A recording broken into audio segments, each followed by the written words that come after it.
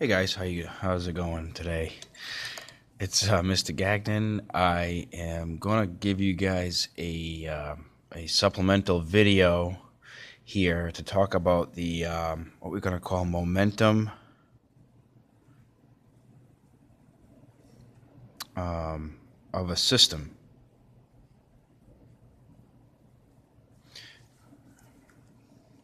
of objects. Up until this point, we've looked at momentum with one object, but in real life, there's more than just one object acting at any particular point in time. And we can add momentum as vectors. The good thing is that we won't have to get into two-dimensional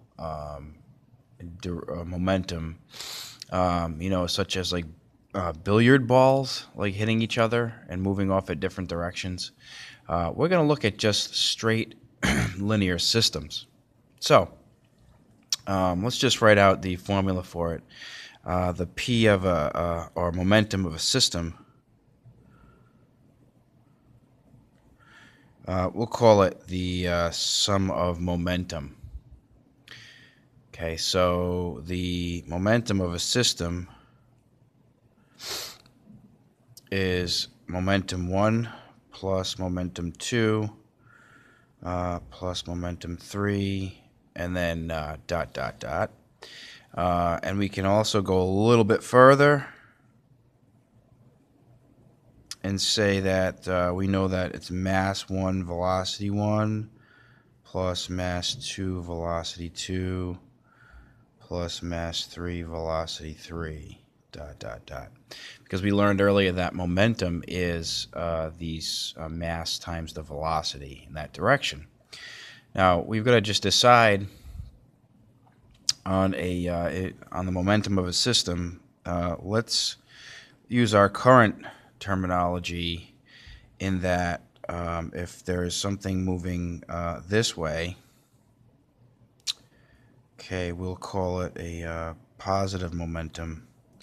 If something's moving this way, we'll call it negative momentum. So when you have the plural of momentum, you can say, you might want to be tempted to say momentums, but it's not. It's actually momenta.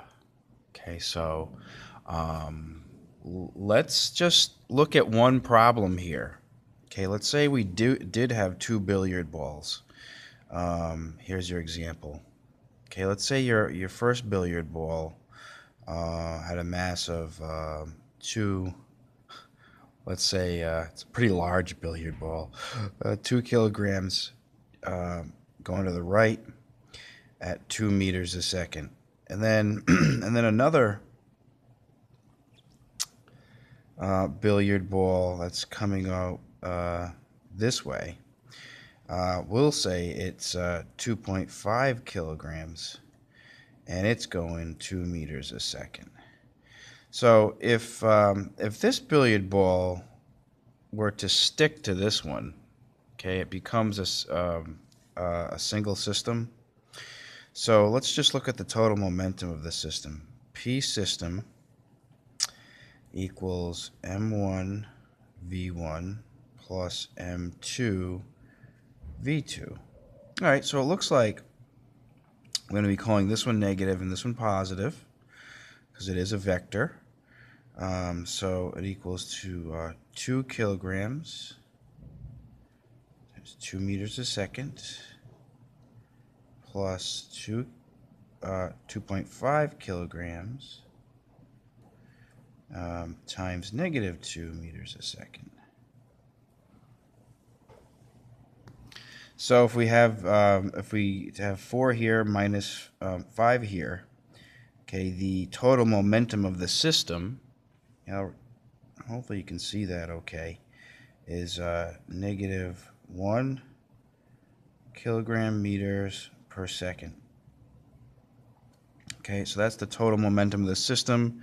It is saying that it is in a leftward or westward direction. And that is how to calculate the momentum of the system.